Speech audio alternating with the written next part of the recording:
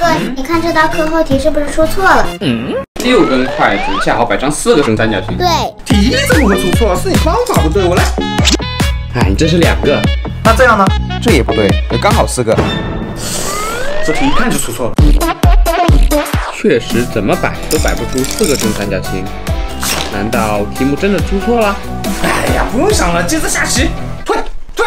等等，我爸常说，看问题要向高维度思考。所以呢？所以在2维里解决不了的，就用3维来解决。